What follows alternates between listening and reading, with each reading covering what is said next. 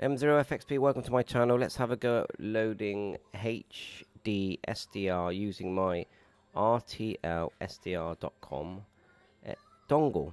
So I'll put the link in the description. Go to RTL-SDR.com, then scroll down. You've got this one you can load, but we're going to go for this one here.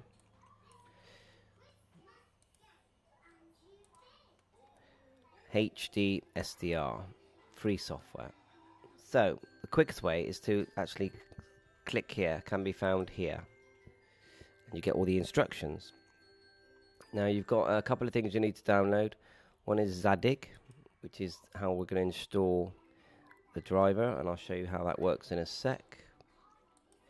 And the other one is, let's find it again,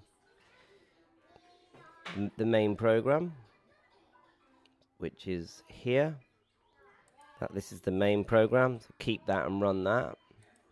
I'll discard it for now. And then the really important one is the RTL-28232 DLL file, just a small file that you're going to need to copy and paste into the installation folders. So show in folder, and then just copy that somewhere.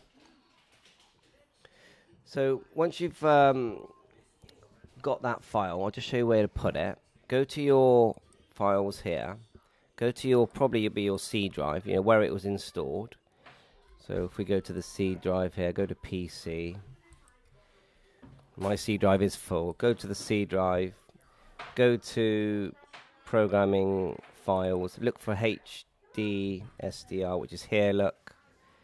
Double click it and then drop in that file. I've already pasted it, but that file that you download, you drop it in here. Once it's in there, everything's going to work.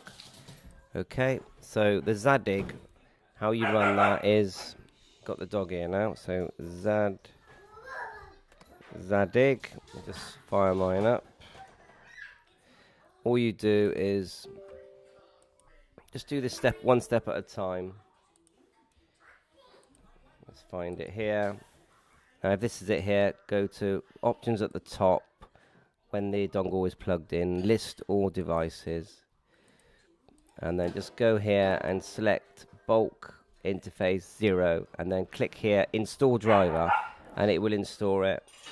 Once that's done, go to the other one, bulk interface 1, click install driver.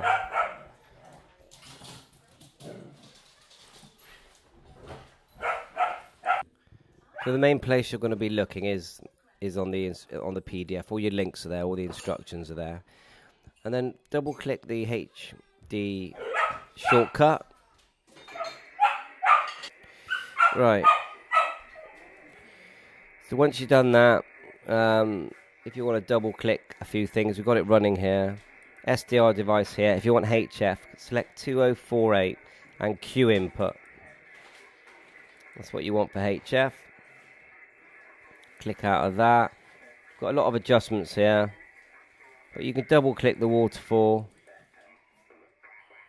And you can hear there it's sounding pretty good. You've got the frequency here you can change.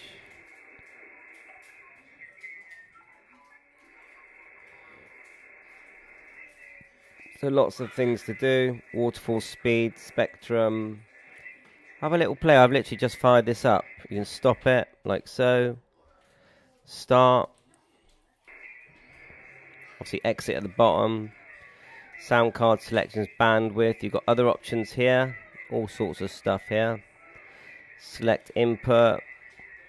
We've selected the RTL dongle. Mouse wheel options. CAT, TX. Now with this hasn't got TX, but you can get ones that do TX. So I think it's pretty good. So check it out, let me know what you think. 7-3, all the best.